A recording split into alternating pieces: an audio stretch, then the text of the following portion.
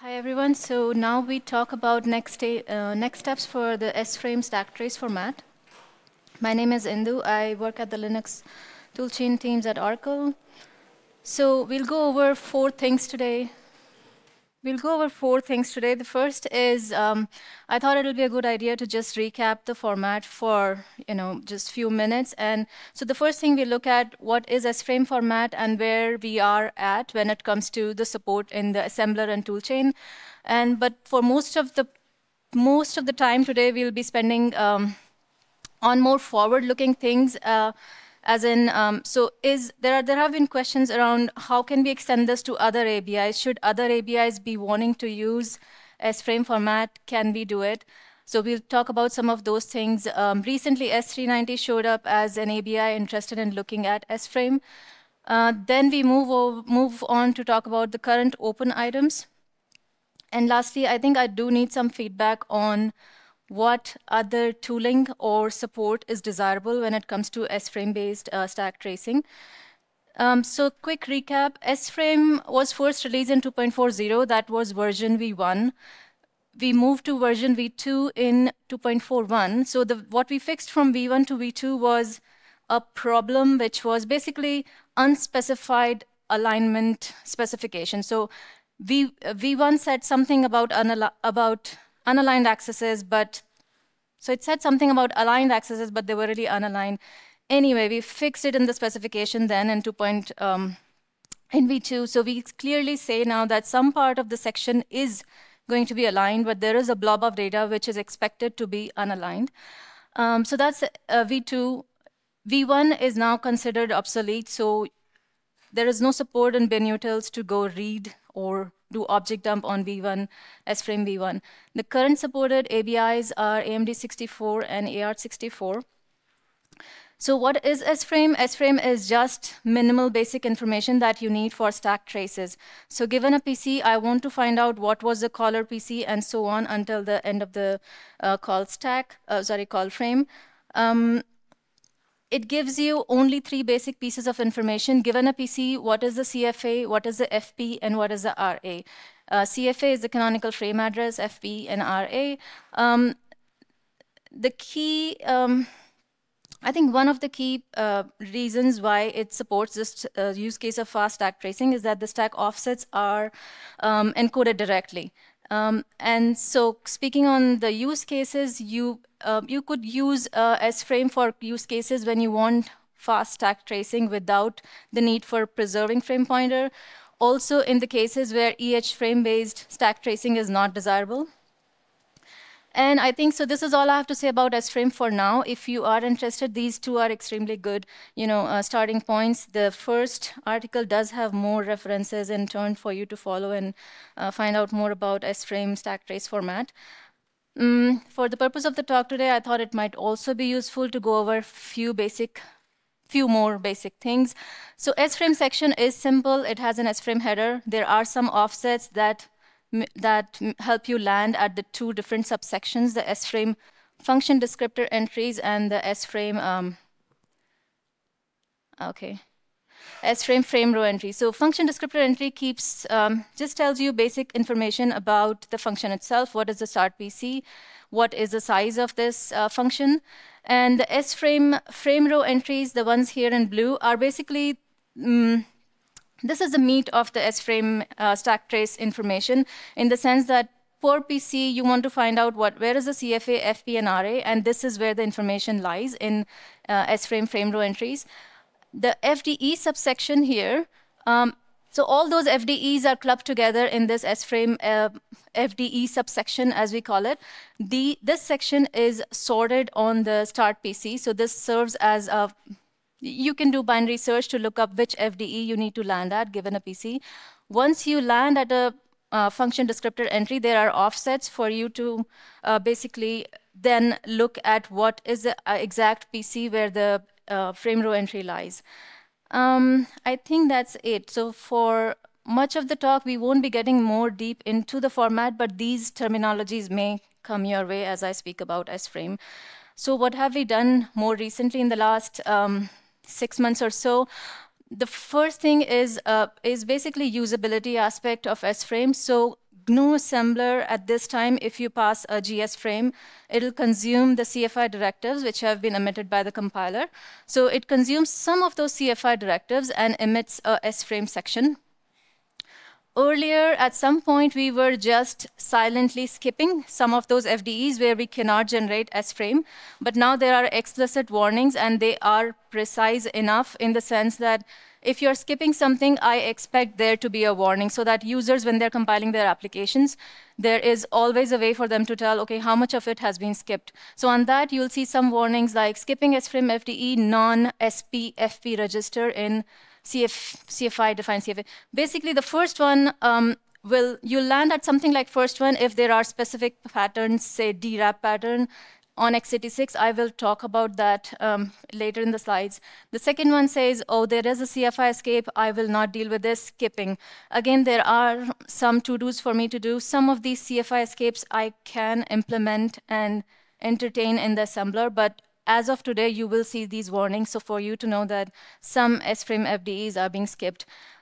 The third one was added more recently because S390 wanted to see if we have this prototype working, what is it that we are missing anyway? So the third one is more like you won't run into the third one for AR64 and AMD64, only for S390. But by and large, these warnings should be fairly limited. It's not expected that you will have a large portion of your applications where SFrame is just not available.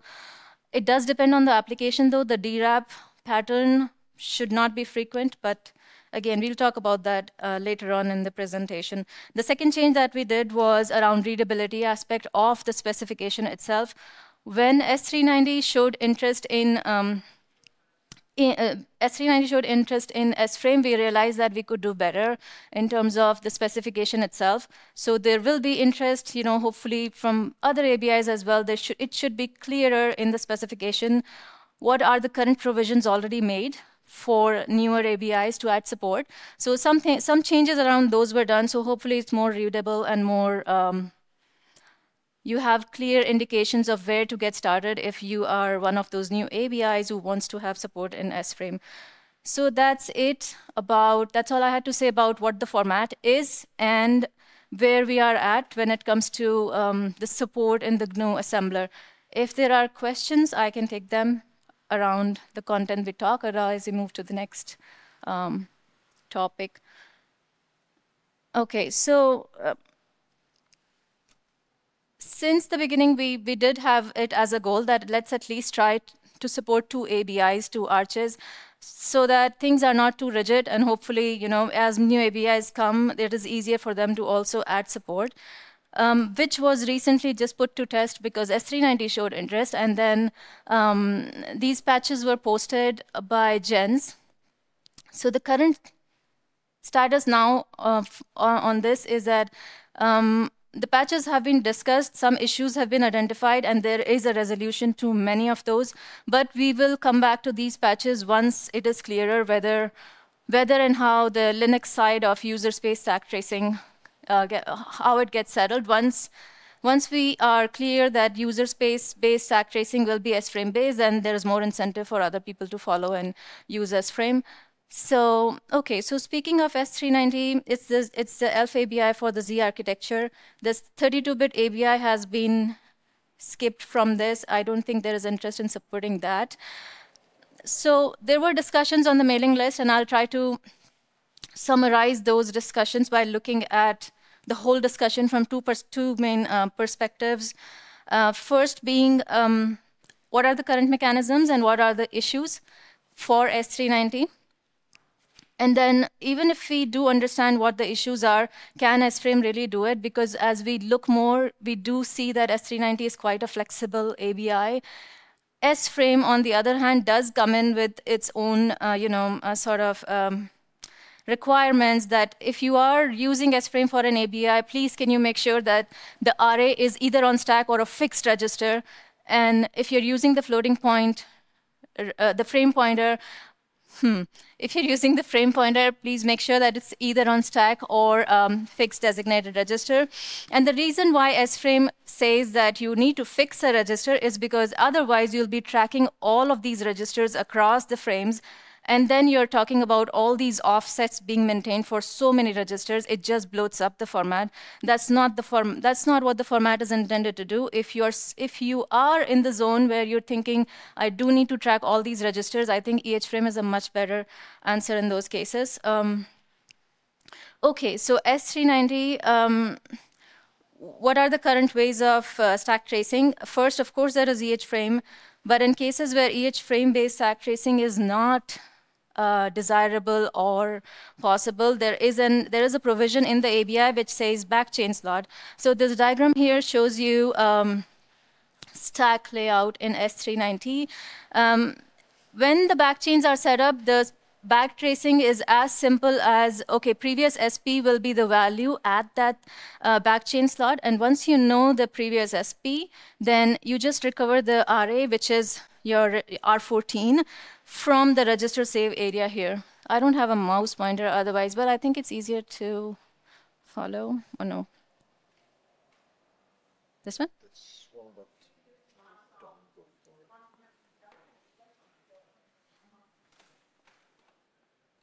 It's okay.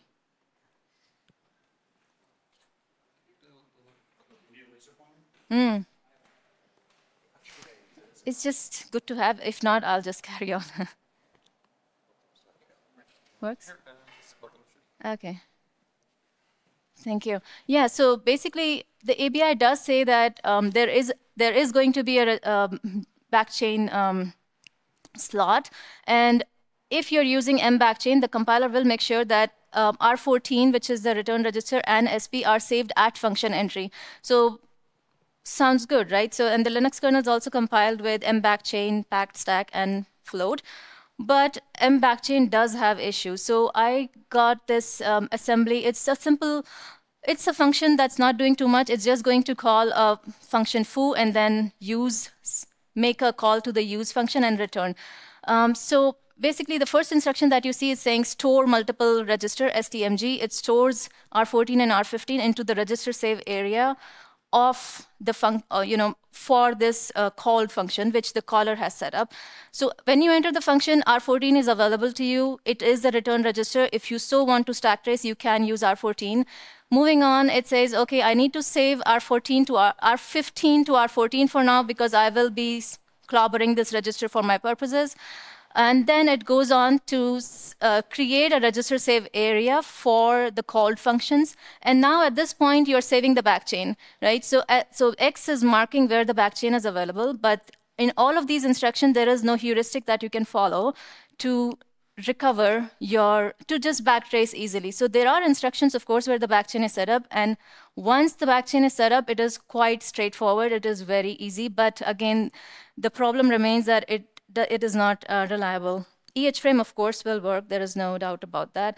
But now moving on, that was static allocation. In dynamic stack allocation, again, the ABI does make provisions, very clear provisions, that if you are doing dynamic stack allocation, make sure you save your stack pointer to the FP, and then you're good to go. But yeah, and the guarantees around backchain remain the same. So you enter the function, you did save, into the register save area for this function.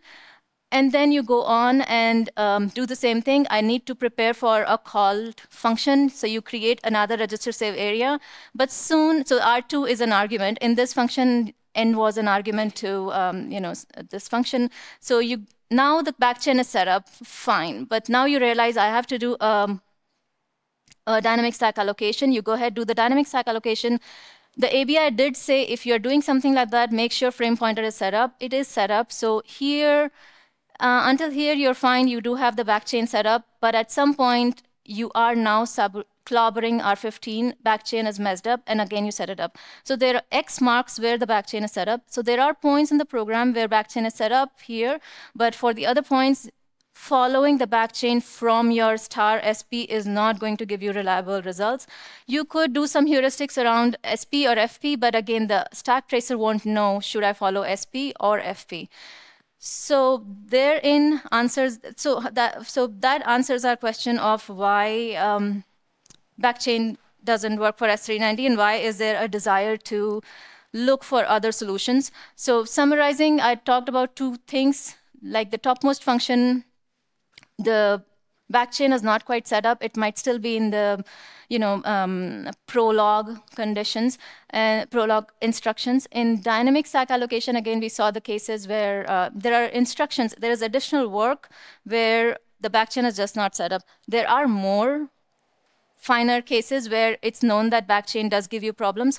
So at least that question is settled, that there is backchain, but there are solutions with it. Some of this was discussed recently in this thread where they were asking, should we just enable mBackchain for the whole user space? So if there are issues, I think there is first, it makes sense to first go look for either the solution or a reasonable answer to how we can resolve this problem.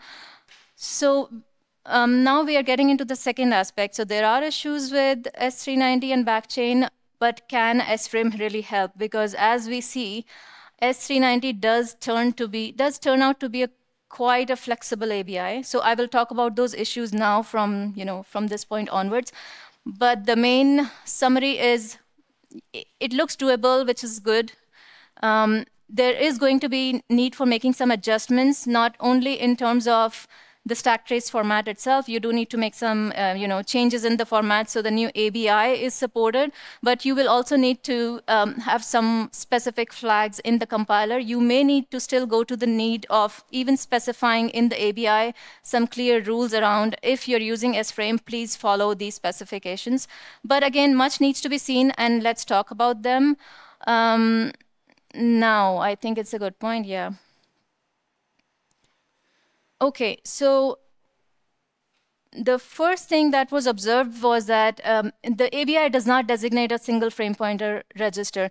Although GCC and LLVM, for most cases, do stick to R11, this becomes a problem for SFrame because SFrame doesn't want to go and track all of these registers which can be potential FP. So if S390 has, I forget, maybe like 20 registers or so, many of those registers could be used as FP. But that's something that does not go well with SFrame. So what do? We don't want to track these registers in SFrame. So one potential resolution could be that you create a GCC option, ask the compiler to consistently use R11.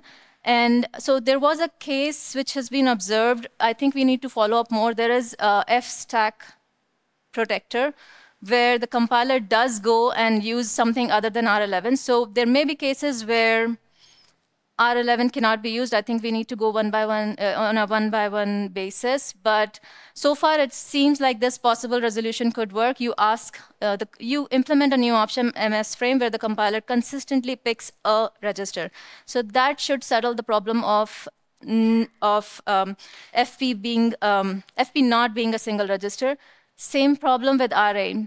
SFrame says, if it is RA, please either be it on a specific register or it be on a stack, because that's all that SFrame tracks. S390, on the other hand, says, I am going to fix a register, but beyond the function entry, there is no guarantee. The return address could be in any register. Luckily, we still think that this option should serve the purpose. We asked the compiler to consistently use R14 as a return register. So the two problems look like they could be resolved. I don't have the mic. Okay. You want this?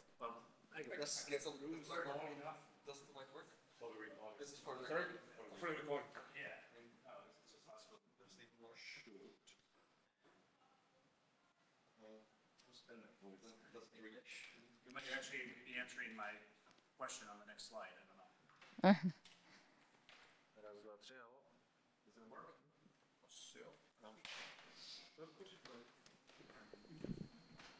know. Oh, so is it working, I guess? Is it recording, I guess? Yes. Yeah, okay. So my question simply is just, have you done performance checks on, this is like adding a frame pointer. I know the whole problem, the SFrame was supposed to solve was to be able to get stack traces without requiring frame pointers. So when you kind of put these requirements in, do you know if there's been any noticeable regression in performance by enabling this?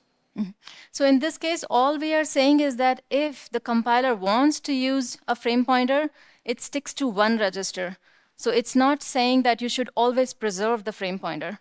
This is different. It's saying that if you so need to preserve the frame pointer, so the cases you would need to go preserve frame pointer is if you're doing things with your stack pointer. So if you do dynamic stack allocation, you go preserve your stack pointer into a frame pointer. So the ABI is flexible there, and the problem is it says, okay, move. So equivalent in x86 terms, you'd say something like you're moving RSP to RBX, RAX, some caller saved register even, which becomes a problem for SFrame. It's not really, SFrame is not really asking that F frame pointer be maintained, no. It's just saying if frame pointer is maintained, it be one register. Yeah, this is not really a problem, just an observation. Not many, no one does silly stuff with, you can't do silly stuff with the stack pointer here. So we are okay here. So CFA here says add entry, CFA will be SP plus 160. And whenever you do save R15, it is at a fixed register into the fixed slot in the register save area. Sorry, just about the prior slide. I think the question was more, the reason the frame pointer isn't always in the same location might be because the register allocator finds that it wants to put it maybe in a register first, then at an area with register pressure spills it, and then maybe puts it back. So the question was whether there's appreciable performance impact from that. I don't know. We'll have to check that. I mean, once we implement the option, I think these trade-offs need to be checked. Yes.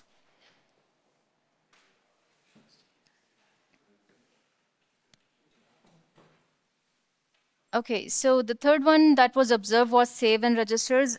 So recall how SFrame says if it is on register, it's fine. If it is on stack, I will track the offset for you. But in case of S390, they do have registers in which you can save.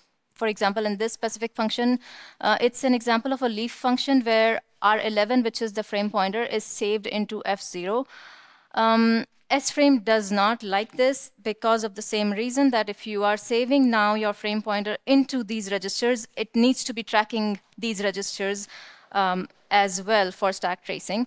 So there is a resolution to this as well, and the silver lining is only because these are leaf functions. So the problem here is that leaf functions may be saving FP into, this frame pointer into some FP registers. So there, the solution here could be that because this is only leaf functions, you're not really asking the stack tracing format to track these. It might be enough to just encode it somehow that get this value from this register, because this being the topmost frame, the stack tracer will always have access to these registers from the context. So going back, how can this be done? So I think something that I missed covering now that I realize is, so these SFrame frame row entries, right? So all these offsets are basically hanging. So SFrame frame row entries are variable length entries, and at the end of each entry here is a variable length array of bytes, and it is up to the ABI to use those bytes for the purpose of stack tracing. So in case of AMD 64, those bytes are interpreted as follows. The first offset is interpreted as CFA offset. So you take the base register, and using that offset, you find what the CFA is. The second offset is interpreted as offset for FP. Similarly, the rules that are defined for the ABI in case of AR64 are as follows. Now, when it comes to S390, you are allowed to use that offset in a specific way, in the sense that you could say the last bit I'm designating for a special purpose, and the rest of the bits will actually encode the register number. It should work. The only thing here is that you do have to trust the information in stack trace format, which you will have to do anyway. We could put some guards in place, as in when we are generating this information, that this be reliable. But I think all of those things should fall into the category of doable. Again, remember that all of these patches were posted. We discussed, on the mailing list. Much of the story has to evolve. But the only good news here is that for many of the big problems that we were fearing earlier, well, there seems to be a resolution. The fourth one is save FP without RA. This turns out to be sort of an unfortunate accident in the terms of this is a limitation in SFrame implementation. Things did get, well, some things were rigidly written down or something. But the solution here would be to fix the GNU assembler and some libSFrame ABIs. Basically, the APIs assume that if the FP is being saved, the RA has already been saved. This is true for x86 because when you do the call instruction, RA is already on stack. And if you're saving the frame pointer, sure, FP goes on stack. In AMD 64, again, this remains true. So it somehow just got leaked into, the way code was written. But this should be fixable. Okay, so that summarizes. I think there are more finer grain issues that have been seen, as in some specific code sequences in glibc may also need adapting because the register usage there doesn't really align to what SFrame wants to do. But the thinking there is still that let's take it one by one, and it should be resolvable in many cases. That summarizes what I wanted to say about S390. So it looks like there is a way to support S390 in SFrame. Again, these are very small little things, but the main take here is that there were these issues that were identified, and with using this option like MSFrame, you could, and so at some point, if you are making changes like I add a compiler option of MSFrame, and you're asking the compiler to pick a specific register, the thought did strike that it should be something that the ABI specifies, because if you want compatibility across tool chains, compilers, this is something that should go in the ABI. But I think things need to be discussed more, and we see how the discussion goes. An orthogonal thing that has been observed is, of course, it goes a long way if when you are making your ABI considerations and SFrame is a desirable candidate for stack tracing, I think it makes sense to do some provisioning at that time and make sure that the ABI is aligned for faster stack tracing. And even if without SFrame, I think many of these considerations are good to make. So I am switching gears now, and I'll talk about the current open items if there are questions around what we talked. How many offsets are available are free for ABI? I think maybe you can repeat the question. I can repeat the question. How many offsets are currently available for ABI-specific usage and architecture-specific usage? So the information is encoded in the format in the sense oh yeah, question. Oof. Yeah, the question is how many offsets are reserved in the ABI reserved in SFrame for ABI specific purposes. The answer is there is no reservation there. You can go as high as you want or as low as you want. The recommendation, of course, is to not track too many registers, but you could add any number of offsets. Of course, this affects the size of the format and so on. But so in the FDEs, in the FDE, you encode how many FREs are following, and each FRE tells you how many offsets there are following. So it's flexible in the sense that you can encode as much as you want.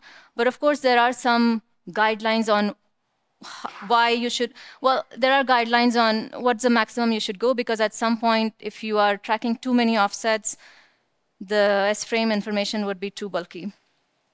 So yeah. So we move on to talk about current open items. Some of these do affect asynchronicity in the terms of how much coverage do you have with SFrame. So we'll talk about what to do with signal frames. The second is the DRAP pattern on x86. I'm not too sure at this time whether this pattern also shows up in other arches. And then we'll talk about, this is a known item. We need to just get to it at some point. And one of the main things I'm looking for is if there is any feedback on what other tooling or support will be desirable for SFrame-based stack tracing. So I saw this bug some time ago. I just haven't been able to, follow up on this too much, but now is a good opportunity. So this bug said there is a problem with EHFrame, and it said, okay, if it is normal stack tracing. A stack unwinder, well, in this case, unwinder, the stack unwinder would do a -1 to just find out what function you are in. And in case this is because of a signal. So if the program received a signal, what is saved is the PC of the instruction that got the signal. So if it so happens that the PC or the first instruction that you are in a function, you receive a signal. So this will confuse the stack tracer heavily, because then you are either going to a junk FDE or going to the previous FDE. So this same problem should also show up for SFrame, because we don't mark the signal trampolines as such. But that should be a easier problem to solve. Like, you can make a provision in the format. There is already a CFI directive, which people should be using, right, for signal trampolines. But I think the bigger problem for us as SFrame is that when I look at, so much of this in SFrame can be ignored because we do not care for RCX or R9 recovery. We do care about CFA recovery. But this, how should you say, this style of recovering CFA is not encodable in SFrame. So here you're saying RSP plus 60 and then dereference it from stack. SFrame doesn't represent this information. SFrame just can represent CFA and offset. I do know that in some cases, for example, some stack unwinders will just go recognize these instructions and just do the right thing. But I can also see that this can be painful, because what do you do across architectures? Do you go on to recognize all these patterns? How do you resolve it? So my question here was, what is the pain factor associated with this? And then we can decide, well, resolving this in SFrame will just need more thinking and being sure that this is represented well in SFrame. But what I'm looking for is, how painful is this to do it without SFrame? Again, this is signal trampoline, so depends on the programs. It could be frequent. It's just, so if you have any inputs on this, I'll appreciate. But otherwise, the thinking here is to wait and see how much of a pain this is, and then we invest some time in getting this resolved. There are other trampolines, by the way. This is one trampoline, but there are other trampolines where you could look at it from both sides. Is it possible to write the trampoline such that it is encodable, it has encodable SFrame information? I think we can. There are cases where I'm seeing the trampoline could just be written differently. But in this specific case, I don't think so. And that's where the question is, if this is a problem in reality, well, it should be, but how much and what should we do in SFrame?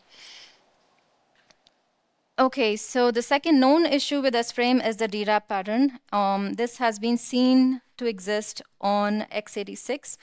The cases where the compiler goes ahead, so the DRAP pattern is basically dynamically realigned pointer pattern. So you see when you entered, the function says, can you save this value at R10? And then it goes, aligns the stack, and then it pushes. So this is basically the return address. It aligns the stack pointer and then prepares the stack for this usage. So at this point, the stack pointer is aligned and the array is pushed to the correct value. But in this small stub here, SFrame does not have information. And basically in assembler, the moment it sees CFI, defines CFA R10, it says, oh no, I will skip the whole thing. It does skip the whole function because SFrame does not have holes. Either you have SFrame for the whole function or you don't. So we could resolve this somehow. I think there are options for us to explore, but my main question here was, again, the same. From my perspective, I have not seen this pattern too frequent. So on that, why would the compiler generate such a thing? If you have code base, which, for example, the input stack was 4-byte aligned, and what you do in this function, for example, SSC instructions or some other types, you may want the stack to be 16-byte aligned, which is when the compiler will generate these DRAP patterns. So it's really on the application, but from what, from everything that we have talked so far, this pattern is restricted to few specific cases. Not the case? Okay. If you use YRM or ZRM registers, yes.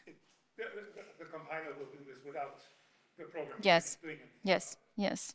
32 or 64. Yeah, yeah. Yeah, it seems even to us that the right thing here to do is just go ahead and support it, because otherwise it remains always hanging in of the neck. And okay, so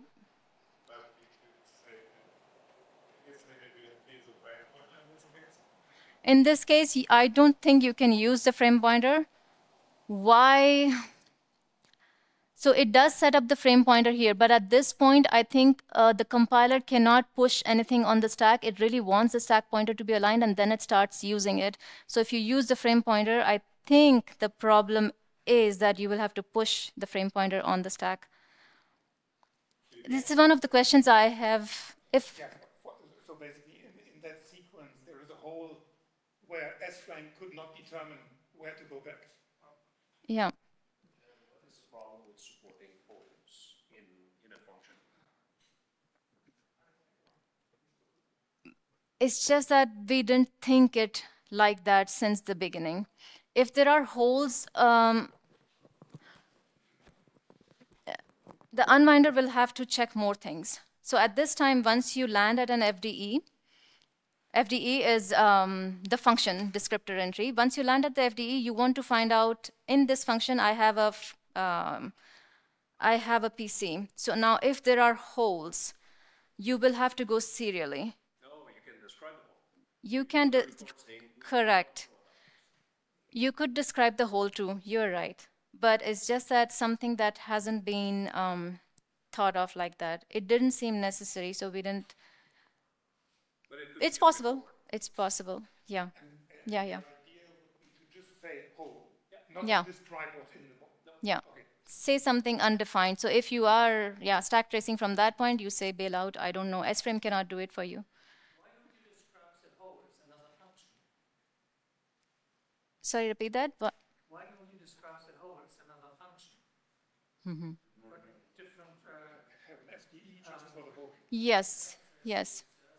Yes. You could try some things around that. Yeah. I think there are options to explore here, yes. So we'll just go ahead and see which ones of these are working out best. It's possible that we could encode just one function which just acts as the whole for the cases that SFrame cannot cover. Okay. Yes. So just saying unsupported is problematic, I think, because will this experiment, and we think there might be quite a few holes that you hit doing combining that wouldn't be right. Those are prolongs. Yeah. So we need to do separate measurements Yeah, but, to see how often we did DRAMs. Yeah, that is basically between it was like 5% of Mm-hmm.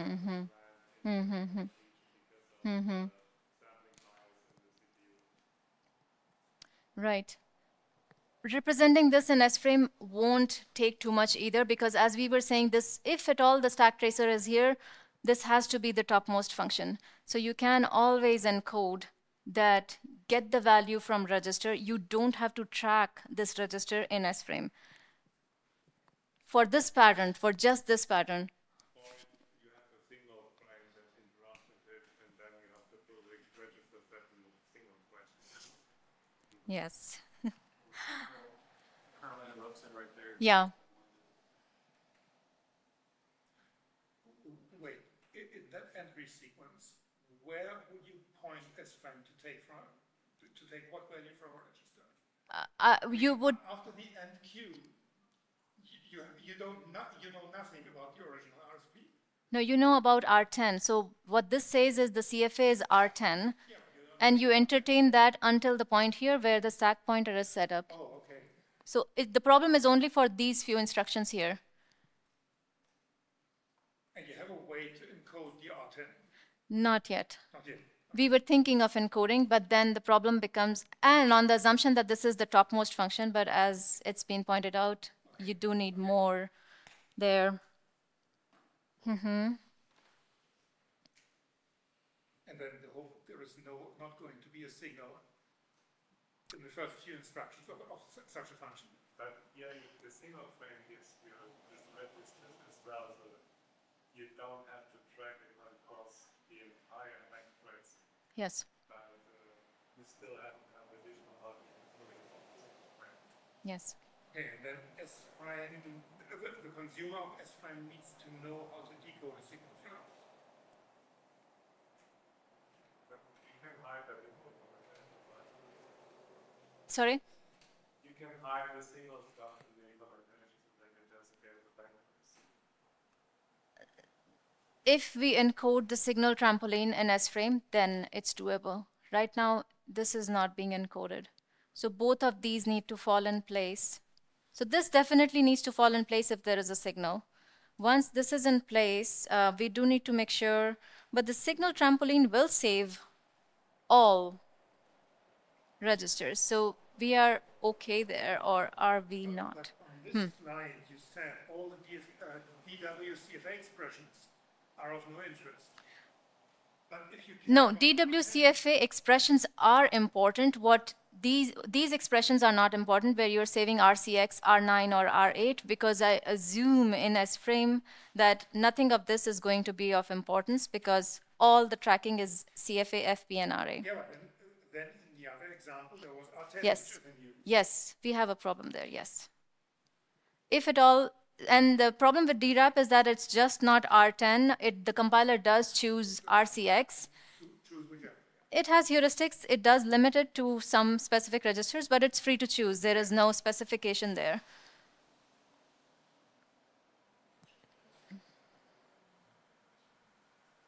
Since again only within the function itself is not active while you call something else.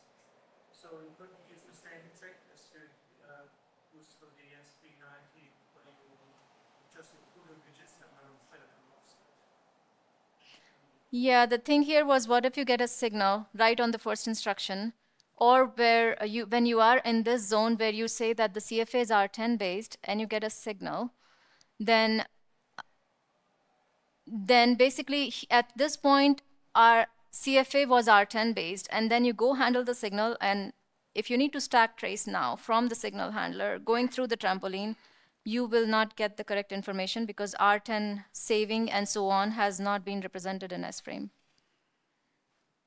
It's a very specific case, but it will not work. If you describe this stack realignment separately from the main function and use the straight up encoding, so register number as an offset. Sorry, just as an? If you encode this piece where the stack is realigned as a separate function and describes the location, the frame as a 10 using one offset like you did for the SP90. I think the problem is that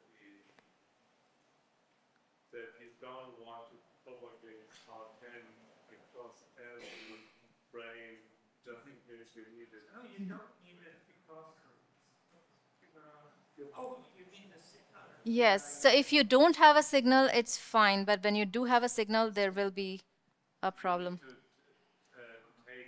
treat the signal as on top of the spec or something like that, so that it Yeah. starts from a frame register set which is complete, and basically take it as the new entry point into your machinery or something like that. I think what saves you is that you don't have to do the full down the spec propagation, just across from the single frame to the this. next one. Yes. I think it's still conceptually sound to use the original frame. It's just the implementation for it. Just, did you have for signal processing? I'll give you the mic. I think it's better.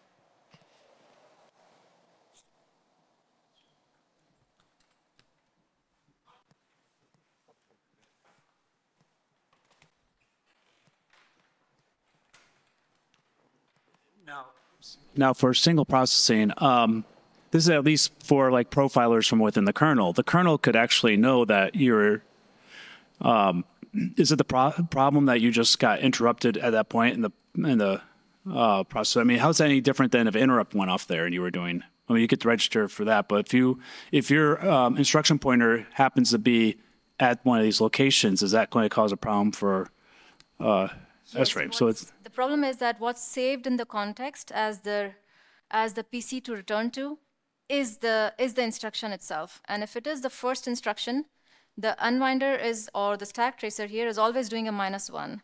So you land at a different FDE.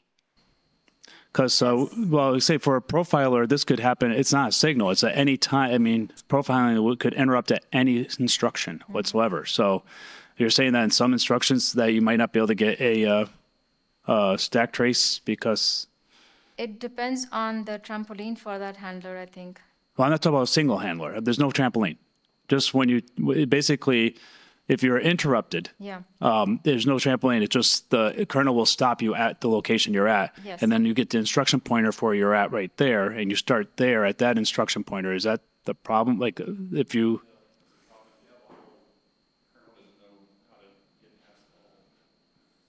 So... Yeah, so basically, yeah, if say like the interrupt happened right at that point, and the instruction pointer's at that point, the SFrame information will not be able to say this point here, this is where you get the register from, or get the frame pointer from, or the return address. I mean, the signal I think was something else, and then you have a trace where suddenly the signal handler comes, and it's not only the frame pointer that's affected. Every register gets saved in different places in the signal handler. So I mean, this location isn't saved in the table, the first table. I mean, for information, it's saying if you're in this. As of now, it's not supported. So I think she said even the whole function might be a whole right now. But only this function, yes. Because this function.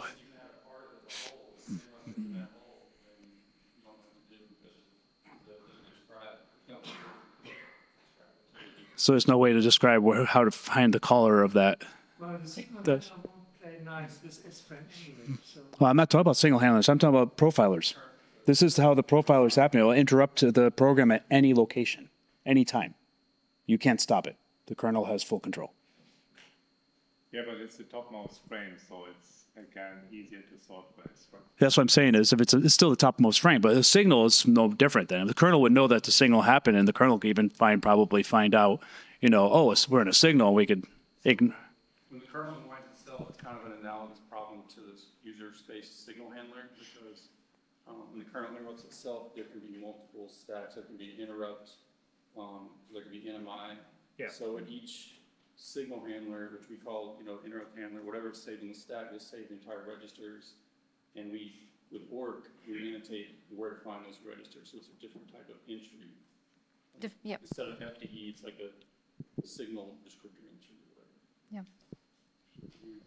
Yes. Okay. So I think the problem with the subtraction of -1 for the very entry point of the function, I think that is something that is solvable because that is a heuristic. And the heuristic is typically right when you want to unwind the stack, but for the purpose of profiling, you simply don't want to do this subtraction in the common case. And there may be special cases where it is needed, like when you're on the return instruction or some other special situations. But in the common case, I think for the kernel's profiling purpose, you just don't want to start at RA -1. Oh, so you start at RA. You start at RA. Yeah, that's what EH-frame anyway knows. So. Yeah, exactly. Oh, it's Yeah. So part of the problem is if the RA points to the beginning of the function, we don't know whether that was if there's a function right before it that had a tail call. Exactly. Right. That is the one special situation. Yeah. The tail call is why this heuristic exists in the first place. Yes. Yeah. Yes. So it's only, we just missed the tail, we just missed it. Well, what we do is we subtract 1. That's why she said they subtract 1 from the RA because to catch for those types of cases. The only case it doesn't work is the signal handler type case where the instruction pointer is not a call return address, it's the address. The kernel will know that not to subtract for the first time you don't subtract one, you use whatever the instruction is. Yeah. But I'm saying for the signal handler, the kernel knows it's in the signal handler. So there is actually an important thing here, and I think this may best be solved in the compiler. If the tail call is immediately followed by the entry point of the function, and you get the address at that point, you can't decide which of the two it is. Besides taking the fact that you have the top level. When you have the top level of something, you know it can't be past the call, because in that case, the call would have executed already. No? It's the same when you go to the entry points. So the -1, as I recall in the unwinder, is there to make sure that if you backtrace, then from the purpose of the unwind regions, the call looks as nested inside the unwind region. And for SFrame, that might not actually be that important, because the registers as they are tracked are more limited. So you don't have to, I mean, what I'm trying to say is that the situation might be somewhat different. So the -1 is there because the return address, the backtrace on the stack, or what you have on the stack, is not actually a backtrace where you come from, but it is showing where you're going to. Exactly. And to pretend, because the unwinder wants to know where things come from based on, Subtract the one, yeah. is a subtracts the one in hopes that it gets nested into the previous region. Right. And I don't know what if that's necessary for SFrame, because it might be okay with the information where it's going to as a approximation. No, because it similarly wants to find the FDE for the function. So there really needs to be a distinction between top-level function or called function. In the top-level function, you don't want to subtract. In the called function, you want to subtract.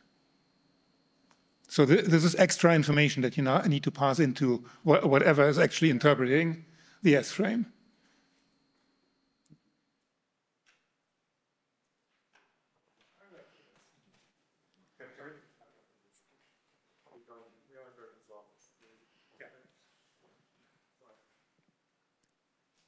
Okay. So for memory tagging, I think this is a small item rather. We do have support for pack instructions, but as new features have been added to the AR64, like specifically MTE, we do need to tag now the FDEs which are using MTE instructions. So that's something that should be put in. Now moving on to what other tooling or support what other desirable tooling or support is necessary for SFrame. On one hand, we have the user space stack tracing in the Linux kernel, which is moving along. There is work in progress. There is work also that is planned for then exposing the user space stack tracing via perf. On the toolchain side, there was an ask sometime that if we could add SFrame based built-in stack tracer in GDB. And there was also interest by some folks in doing something like extending the Python library with information about SFrame, and then using a stack tracer using the Python GDB hooks to create a new stack tracer. It makes sense if you are adding new ABIs. I think this sort of an infrastructure will be useful. So where I'm getting at is that there is interest in coming from different areas, and all of that is sort of converging into asking, can we have more SFrame based stack tracing in the toolchain? So a bit of history on that: we did have a small library that we wrote, libsframe_st. We didn't upstream it. Initially, the plan was to post it in, host it in binutils, but then we realized over time that that doesn't seem to be the best place to put a library like this. It still exists. We use it for internal testing. And at some point, a suggestion was made, why don't you look at lib backtrace and provide a new interface, for example, backtrace underscore SFrame. But I think the more we look at lib backtrace, it's actually the wrapper APIs. And even for the current unwind needs, it does go to what GCC provides or CLang provides. So it does seem that even if you go lib backtrace route, the problem comes back to you asking, what do you want to do with the stack tracing library? Where should this be sitting? We really like it in Indu Bhagat. I don't think we've any support in yes, just come say that. Yeah, that would be the main place. Which one, sorry? Indu Tools, yeah, yeah. Yeah, yeah. And two, the consistently used for CTL. So that would be the main place. You would have a GP. I would say once LP will support PDB, I would be in a position where we should look at adopting it on our side. I can make that argument then because it would be likely an asset. Yeah, I think, yeah. So I think just LP will be the most important thing for us. Yes, just to add that, does it have to be backtrace underscore SFrame? No. Yeah. Backtrace uses whatever's available to generate an abstract backtrace. We shouldn't have these kind of interfaces exposed to possible specific format based. Do any backtrace users actually care whether they rely on the same API? I doubt it. No, I think that's right. So therefore, we can make other things like that. So, I think one benefit you get from using the libgcc underscore as unwind API is that there's a hook for registering JIT code. And if you don't provide that, then there will be definitely will be a regression. And yeah, on the other hand, I would like to see, so there's backtrace the function, and backtrace the function is actually implemented in glibc. And if SFrame is using an allocated, what's it called, allocated section that's available at runtime, if it uses that, then we could use that directly within glibc. Hopefully the format is not too difficult to parse. So we can't link against other libraries, and we currently deal open libgcc underscore s, but that is not really the way of doing these things, especially in crash handlers and stuff like that. So I would like to see this in glibc, and I would also like to see a way to handle JIT runtime generated code and have a format extensions in a much bigger discussion for that, yes. Yeah, Yes. You don't need a new format for that necessarily. You just need to have a convention for or Yes. an API for registering additional. Yes. You say, okay, here's my code area, and please use that SFrame data for that code area or something like that. We had some initial discussions on that around what is it that SFrame should provide around JIT for support in JIT environments. One of the things that does come out is that whatever your stack trace section is, it needs to be growable in the sense you cannot be doing, if you're registering more functions, you cannot be doing copy over the data and then add more functions there. It is ideal if you sort of leave some space for some growth and then move over. So much like you would dynamically allocate, you do some allocation beforehand and then grow over time. It's more flexible. So which is why I was saying that maybe you do need format extensions just to support that use case a bit better. One thing you also could do if you need to dynamically grow stack, it might be possible, especially if it's mapped to memory somehow, is to create a duplicate copy. Like, so if you need to extend the size, you could actually create a big array, do a copy, and then just switch over to the new copy and then free the old one. This is like basically RCU type. Yeah. What I was mentioning about growable is to just reduce those number of copies. So, So you have a large thing and then just fill it up, and then when you hit the max, then you do the copy. Yeah. Yes. Otherwise, I think this can get pretty. This could get large amounts of copying SFrame information. So JIT was mentioned, and for kernel, that's a real concern because we do want to stack trace through JIT. One thing that I would like to propose is we just have a standard for JIT that it always has frame pointers. That way, if there's a gap there, we don't see any SFrame entry for that, we can fall back to frame pointers. Yeah. Yeah. Matters about performance. Yeah, but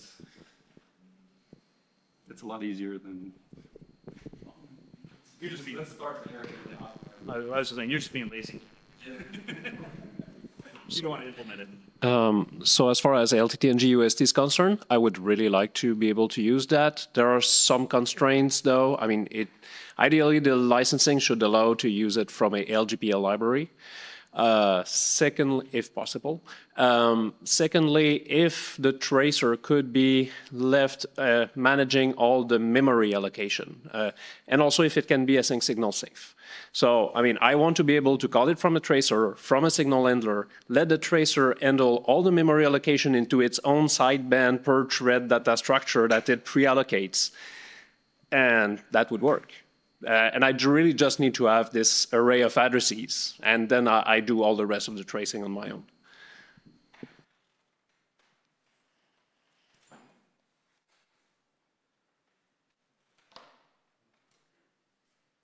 Okay.